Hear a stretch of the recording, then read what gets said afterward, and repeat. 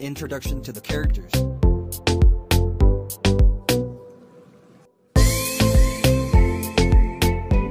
Marie, isn't the soup boiling yet? Not yet, madam. Well, it ought to be. You haven't tended the fire properly, child. But, madam, you yourself made the fire up. Don't answer me back like that. It is rude.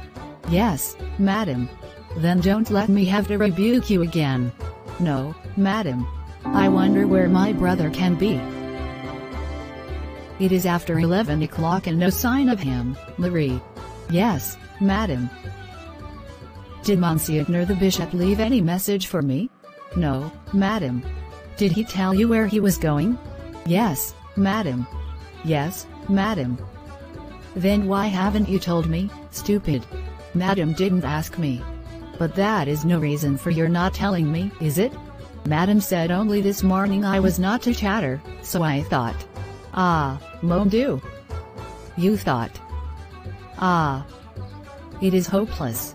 Yes, madam. Don't keep saying yes, madam, like a parrot, nincompoop. No, madam. Well. Where did Monsignor said he was going? To my mother's, madam. To your mother's indeed. And why, pray? Monsignor asked me how she was, and I told him she was feeling poorly. You told him she was feeling poorly, did you? And so my brother is to be kept out of his bed, and go without his supper, because you told him she was feeling poorly. There is gratitude for you. Madam, the soup is boiling.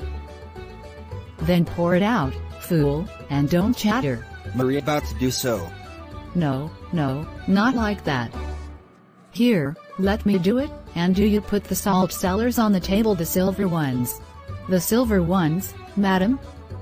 Yes, the silver ones. Are you deaf as well as stupid? They were sold, madam. Sold. Sold. Are you mad? Who sold them? Why were they sold? Monsignor the Bishop told me this afternoon, while you were out, to take them to Monsignor Gervais, who has often admired them, and sell them for as much as I could. But you had no right to do so without asking me. But, madam, Monsignor the Bishop told me. Monsignor the Bishop is. Ahem. But what can he have wanted with the money? Pardon, madam, but I think it was for mere gringoire. Mere gringoire indeed.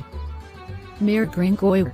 What, the old witch who lives at the top of the hill, and who says she is bedridden because she is too lazy to do any work? And what did mere gringoire want with the money, pray? Madam, it was for the rent.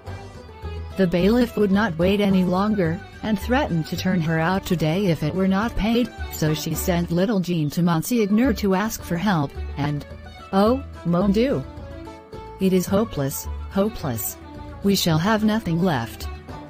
His estate is sold, his savings have gone. His furniture, everything. Were it not for my little Dot we should starve. And now my beautiful, beautiful salt cellars. Ah, it is too much, too much. Madam, I'm sorry, if I had known. Sorry, and why pray? If Monsignor the Bishop chooses to sell his salt cellars he may do so, I suppose. Go and wash your hands, they are disgracefully dirty.